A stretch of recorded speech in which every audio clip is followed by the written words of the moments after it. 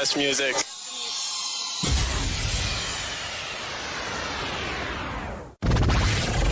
The station with the...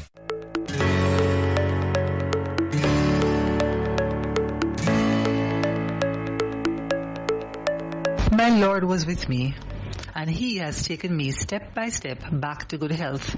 Won't you come along this journey with me? Hi, my name is Dr. Debra Williams, and I'm here to give you a word of encouragement, your health tip, and a prayer.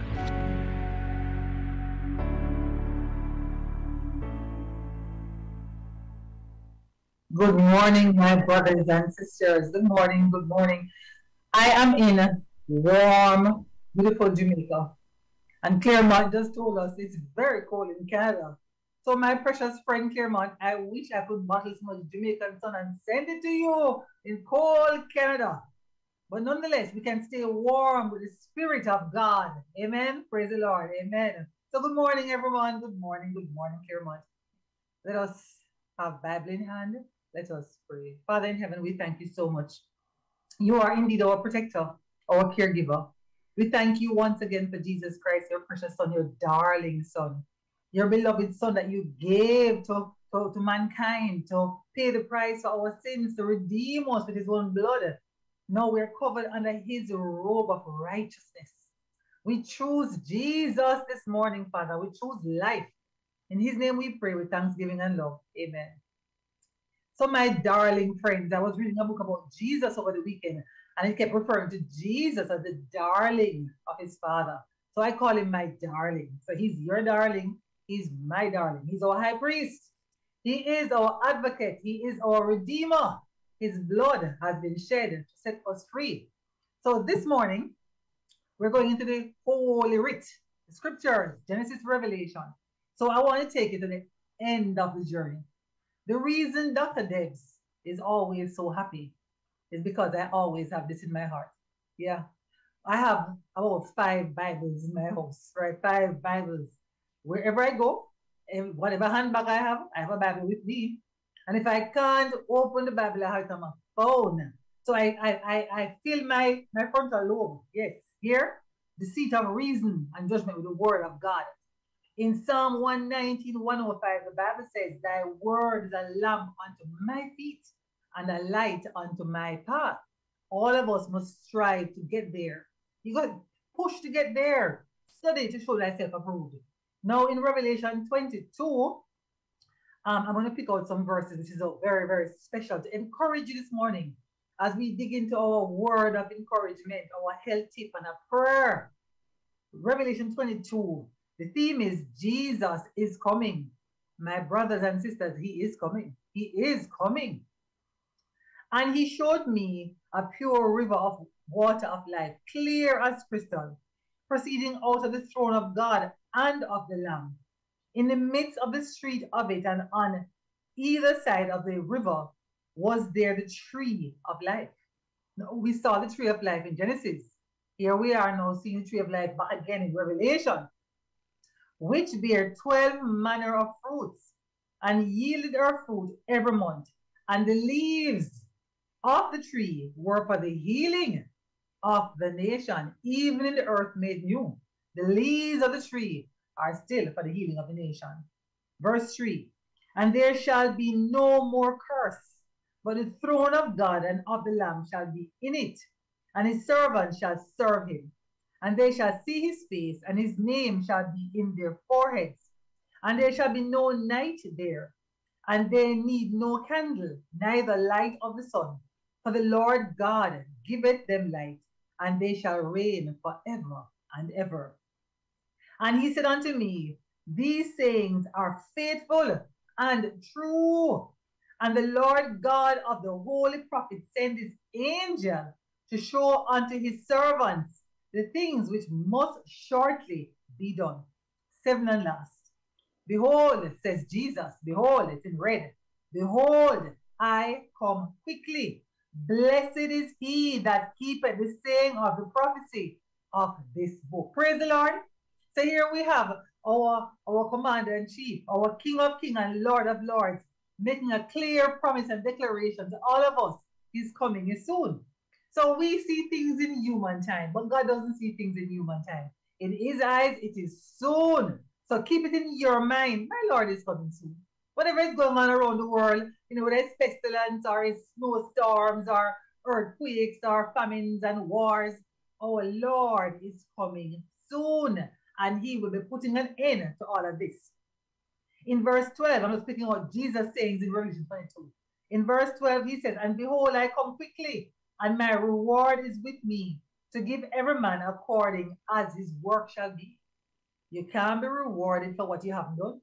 He says he's coming to give the reward as our work shall be. What is our work? To spread the gospel of Jesus Christ by precept and example. Show the world that God has a people on this earth filled with his Holy Spirit who worship him and not worship Satan. The devil wants worship. Do you know that? You want me to prove it? Turn with me to Matthew 4. Matthew 4. And I want to look at the temptations of Jesus. The last temptation in Matthew chapter 4, verse 8. Again, the devil taketh him up unto an exceeding high mountain and showed him all the kingdoms of the world and the glory of them. And Satan said unto Jesus, and said it unto him, all these things will I give thee, if thou wilt fall down and worship me. No, it's Satan is trying to get God, the Son of God, Jesus Christ, to worship him. Who do we think we are? The devil is out for worship. This entire controversy is about who you're worshiping. And Jesus, our darling, Jesus said unto Satan, get thee hence, Satan, for it is written, thou shalt worship the Lord thy God, and him only shalt thou serve. Praise the Lord. So we are excited. We are happy. The controversy is coming to an end. We know how it ends. We know the future. Keep your hearts and minds fixed on Jesus. He is leading us through his word. Hallelujah. Now, for our health tip this morning, I'm going to take you to another PowerPoint. Claremont has gotten me into this PowerPoint thing, and I'm enjoying it. I spend the weekend where I should normally be relaxing, and I'm there preparing PowerPoint presentations for Claremont's program on Monday. But I enjoy doing it because I enjoy researching and I enjoy sharing with people. So this morning, as the request came in last week from one of our listeners, we are looking at H. pylori, right? It's a bacterial infection. So I'm going to do a screen share, and I'm going to take you through a PowerPoint on this whole topic of H. pylori. So let us open this up. 1 second, please. Let me just open my PowerPoint. Close that down. Okay, let's see here. Screen share. All right. Are you seeing it, Claremont? Yes, I'm seeing you, but I'm not seeing the screen share yet. Let's go again. Screen share. Click on that. All right. You should be seeing it now. Are you seeing it now? Yes, we are. Wonderful. Good. So, Helicobacter pylori. I have seen two diseases that has caused people to come in my office and roll on the ground like a baby crying. One is kidney stones, as I told you guys weeks ago. The second one is H. pylori infection. It is such an excruciatingly painful attack on your body that these people literally cried for death. Seriously, crying for death. Now, my focus when I do these presentations, behold, says the Lord, I am the Lord, the God of all flesh. Is there anything too hard for me? Jeremiah 32, verse 27. So, you guys know I'm a medical missionary, and I work with sick people across the world, right? And oftentimes they will come to me and say, Dr. Debs, doctor has given up on us. Doctor said, they've tried everything and nothing is working. My response always is, look to Jesus. Exodus 15, verse 26, he said, I am the Lord that healeth thee. And here we have him telling us in Jeremiah 13, verse 27, behold, I am the Lord. I am Adonai. I am creator. I am the God, Elohim of all flesh. Is there anything too hard for me? In other words, you are here listening to Dr. Deb this morning, you're suffering from the pains of H. pylori bacterial infection, there's nothing too hard for God. Let us discuss this morning what it is and how we can address it using natural remedies.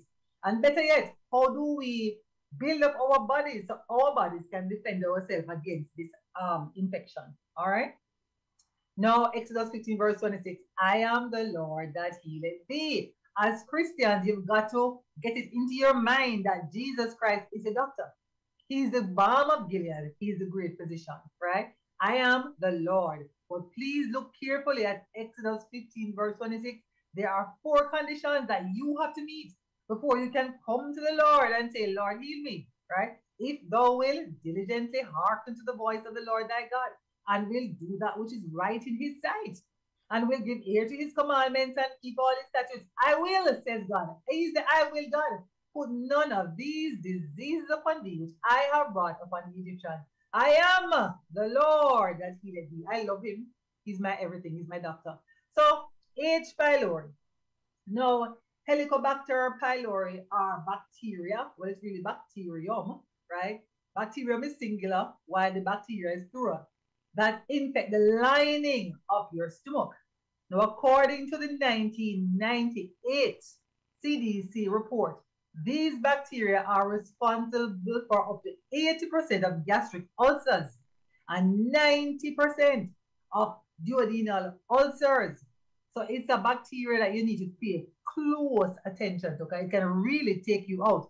And many persons have ulcers now, and they don't know that they're actually suffering from attack from the H. pylori bacterial infection. Now, it can affect the stomach, and it can also affect the duodenum, right? That's a small part of your small intestines right coming out of the stomach. Now, that area of your stomach, it connects the stomach, and it helps to further digest food coming from your stomach. So when you have ulcers in the duodenum, it's very difficult for you to absorb vitamins and your minerals. That's where the carbohydrates, the fats, the proteins finish their final digestion. So if you have ulcers in that area, it's very difficult for you to absorb nutrients. So you find yourself losing weight and you're feeling the pain and you don't know what's wrong. Chances are you have a H. pylori infection. So H. pylori is a type of bacteria. The helico, which is the first part of Helicobacter, means spiral, which indicates that the bacteria has a spiral shape, as you can see on the screen, right? They have a spiral shape, and that spiral shape helps them to go deep into the lining of the stomach and cause the ulcers that can cause the pain. These germs can enter your body and live in your digestive tract. After many years, they can cause sores called ulcers in the lining of your stomach or the upper part of your small intestine, the duodenum. For some people, an infection can actually lead to stomach cancer. So my brothers and my sisters, listen up carefully this morning because this is not a joke. This is a serious thing we're dealing with, right? Now, H. pylori are adapted to live in the harsh, acidic environment of the stomach. Now, you know that in your body, your stomach is very acidic, right? It's like 3 point something on the pH scale. It has to be acidic because of the hydrochloric acid that is needed to break down the protein. But this particular bacteria can adapt and adjust itself that it can exist in such a very acidic environment. These bacteria can change the environment around them and reduce its acidity. So your stomach can be so populated with this bacteria, it changes the acidity in your stomach so that it can survive while it is destroying you. The spiral shape of H. pylori allows them to penetrate the stomach lining where they are protected by mucus and your body's immune system are not able to reach them. The bacteria can interfere with your immune response and ensure that they are not destroyed. Now you tell me, how can a bacteria do that? This world that we're living is so amazing. This is why we gotta stay focused on Jesus, because there are things that we will never understand. When I was spending the weekend doing the research, again, from one scientist to the next, they all differ in terms of their opinions of this thing. So let us go back a little into the history of where this came from, because I found this very interesting. Now, in the 1980s, we had 2 Australian doctors. One was called Marshall, and one was called Robin Warren Curry, right? And there was a paper called Ulcers. The culprit is H. pylori. Now, when the paper came out, the hypothesis came out, the medical world at the time laughed them to scorn. They said the reason why there are so many ulcers in the stomach or the duodenum is because of a bacteria. And at the time, the entire medical world laughed them to scorn. No, I laughed now when I saw this because I said, wow, I wonder if 10 years from now, if we're still alive, when we look back at what they're doing now with COVID, we're going to laugh and say, what kind of madness were they doing? Scientists will try their best to understand what's going on, but they're not God. We have to rely on God to lead us and guide us. Anyway, these two scientists came up with their hypothesis. It was rejected by the medical world, and they persisted with their research. Now, their research led to an understanding that the spiral shape of the bacterium H. pylori allows it to penetrate the stomach's mucous lining, where it secretes an enzyme that generates substances to neutralize the stomach acidity. This weakens the stomach's protective mucus, making the tissue more susceptible to the damaging effect of acid, leading to the development of sores and ulcers. I remember a young man that came into my office, and he was 12. Oh my, for months he had gone to every doctor. They kept giving him anti-acid and antibiotics, and the mother was crying, the child was crying, nothing was working. We had to completely change his diet and work with him slowly. Another woman came in, another child came in, and that's how they come in one by one. H. pylori infection. H. pylori also prompts the stomach to produce even more acid, further damaging the stomach lining. So these two doctors came up with this hypothesis. Now, in 1984, Dr. Marshall, they're from Australia, Dr. Marshall was trying to convince the medical world that it is the H. pylori bacteria that's causing all the stomach ulcers. And so back in those days, if you had a stomach ulcer and you had the symptoms, the doctors would give you anti-acid and tell you that it's because of stress why you're having the problem with the stomach, right? But Dr. Marshall said, no, it's a bacteria called H. pylori. Because they wouldn't listen to him, Dr. Marshall decided that he's going to take his body and become the guinea pig. So what Dr. Marshall actually did, he actually got a mixture of the H. pylori bacteria and drank it, right? He drank it himself to prove. Well, after drinking it, a few days after, he came down with the infection. He came down with the vomiting and the inflamed stomach in his stomach. Then he went and took antibiotics and the symptoms went away. Now, when he did this and he came out again to the public, to the medical world to show, listen, I have used myself as the guinea pig to prove that the stomach ulcers is coming from a bacteria called H. pylori. It still took years for the medical community to be entirely convinced of the link between peptic ulcers and H. pylori. So there are many of you out there now who are having peptic ulcers, and you're going to your doctor and they're giving you all kind of medication because they don't understand. Still to this day, they're rejecting that the ulcers are coming from the bacteria. Now, in 1984, the National Institute of Health held a conference on the cause of peptic ulcers. There was scientific consensus that H. pylori caused most peptic ulcers and that patients should be treated with antibiotics. 10 years. It took 10 years for them to come up with a consensus, even though the evidence was there. Boy, it sounds like COVID to me, but I pray it won't be 10 years. Now, in 1986, the Food and Drug Administration, FDA, approved the first antibiotic that could be used to treat patients with peptic ulcers. Nevertheless, my brothers and my sisters, the link between H. pylori and peptic ulcers was not sufficiently communicated to healthcare providers. So not because your doctor has a sign on the wall saying that they are this specialist and that specialist, it does not mean that they have all knowledge and that they are clear in terms of accepting how certain diseases should be treated. In fact, it says 75% of patients with peptic ulcers in the late 1990s were still being prescribed antacid, which was making it worse, and advised to change their diet and reduce their stress, even with all the evidence that was there. Boy, I tell you, science is amazing. No, in 1997, the Center for Disease Control and Prevention, CDC, alongside other public health organizations, began an intensive educational campaign to convince the public and the healthcare providers that peptic ulcers are a curable condition requiring treatment with antibiotics. Almost 20 years after the evidence came out. And then guess what happened? In 2005, both Dr. Marshall and Dr. Warren won the Nobel Prize because of their discovery that it was the bacterium Helicobacter pylori causes gastric and peptic ulcers.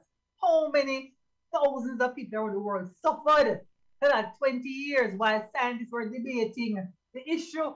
Are we seeing the same thing today? Of course, we're seeing the same thing today. It's no different. It's no different. Now, what is your medical doctor saying now about treatment of H. pylori? Because I'm pulling these things from their website. Listen to this. Your doctor says, or doctors are saying, treatment for H. pylori infection is challenging, says your doctor. And the patients who have come to me also, they came to me with the same thing. They had been to their doctor. They had given them antibiotics. They had changed it. They had given them antacid and they had changed it. And they were suffering still. But your doctor says it usually involves taking a combination of 3 or 4 medications multiple times a day for 14 days. And raising antibiotic resistance has made it increasingly difficult to cure the infection. Why are we having so much antibiotic resistance? Well, the meat that you're all eating out there, they're pumping the meat with antibiotics. So when you consume the animal flesh, you are getting antibiotics indirectly. So when you come down with H. pylori and go to your doctor and they gave you antibiotics, your body's already so pumped up with antibiotics because of your diet and the consumption of animal flesh, which is already being fed with antibiotics. It only gets worse for you.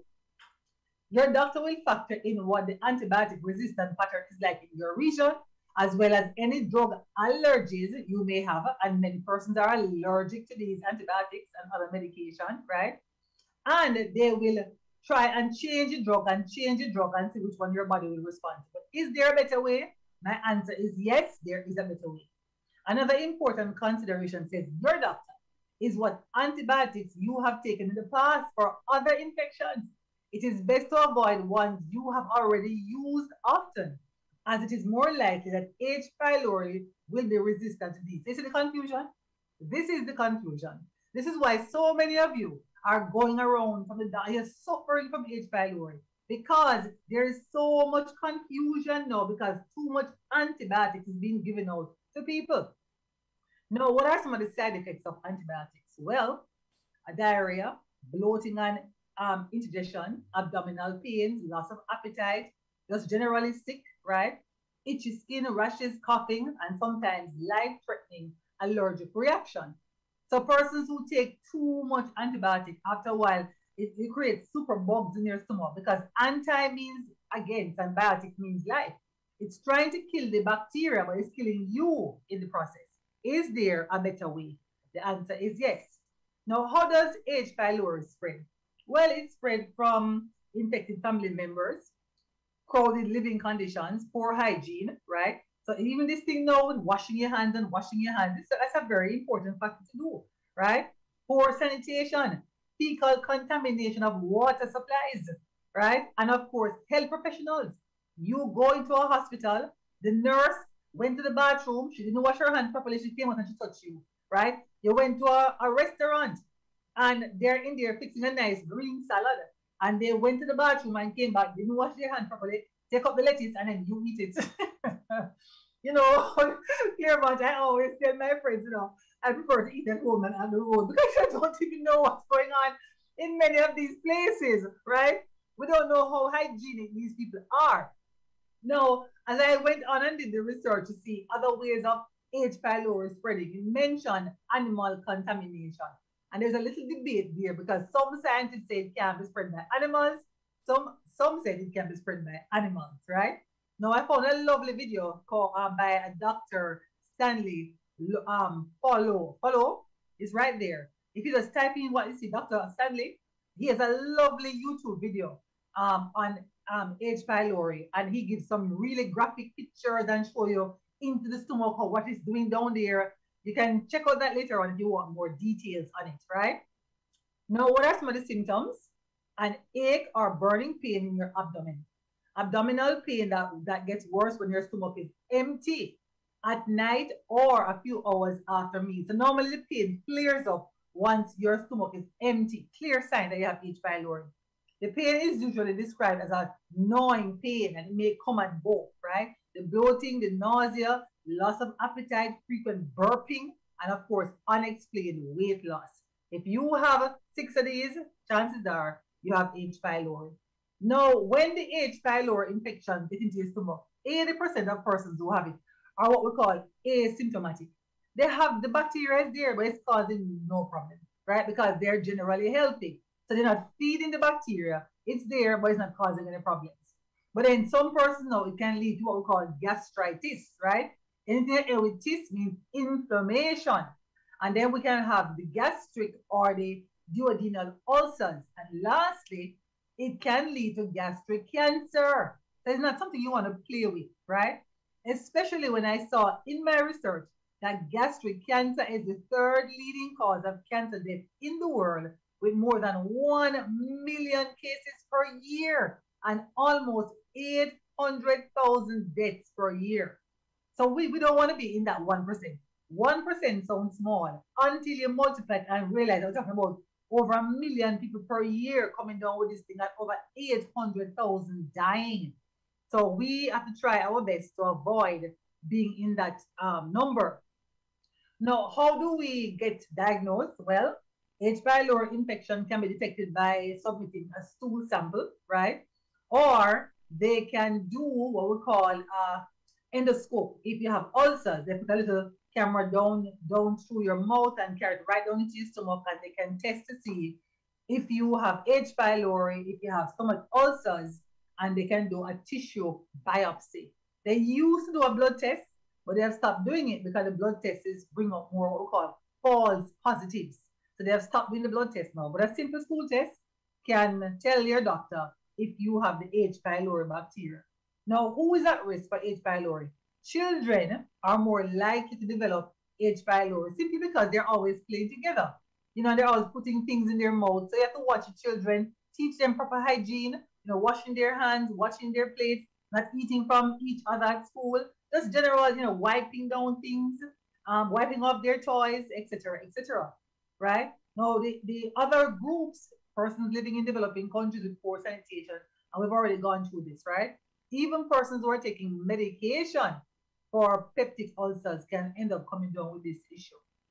Let's talk about my world now. So I've given you what the medical doctors say. In my world, what are some of the natural remedies? Because remember, about 50% of the people in the world have H. pylori, but they are asymptomatic. It's not causing any damage. We are mostly bacteria than we are human, Our bodies are filled with healthy bacteria. As long as we keep the body healthy and the immune system going, we live together with them and there's no harm. The use of conventional treatments like antibiotics can be difficult for some people.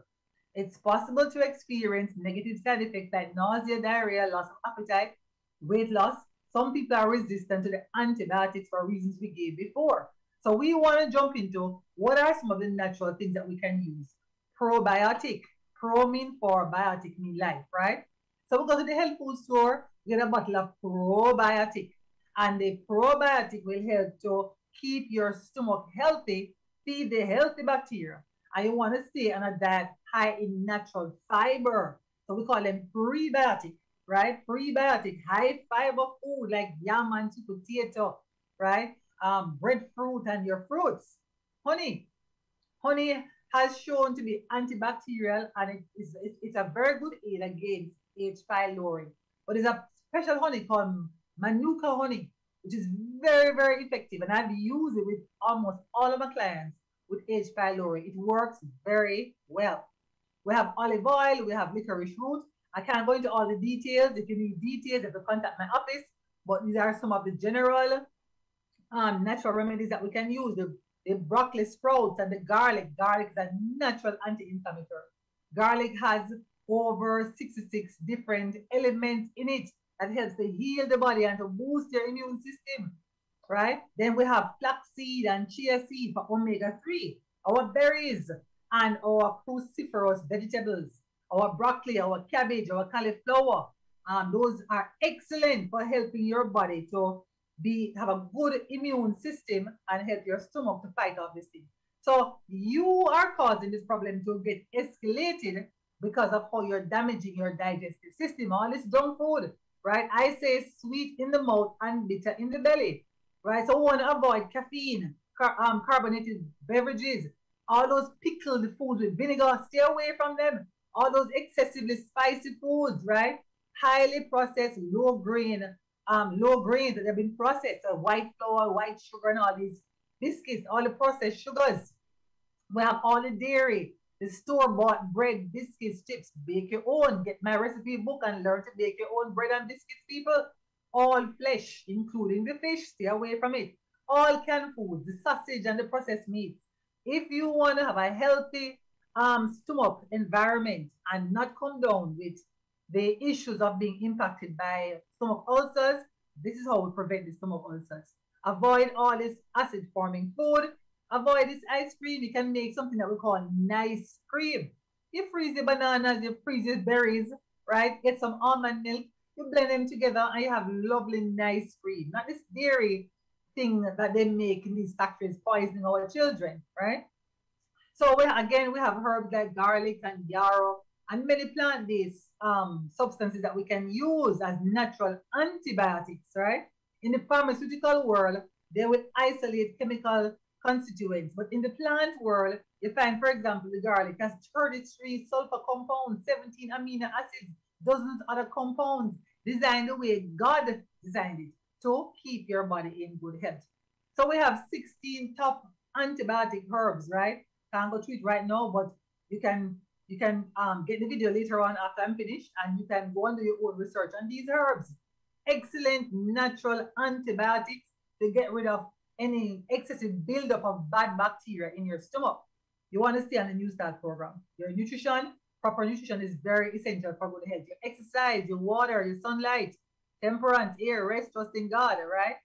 Especially vitamin D from the sun, very important. If you're in Canada now, like Claremont, and it's very cold and there's hardly any sun, get your vitamin D supplement at the health food store. It's very important, right? The decline of civilization. God warned us, my brothers and sisters, as we wrap up. Hear the word of the Lord, you children of Israel. It applies to us in the last days.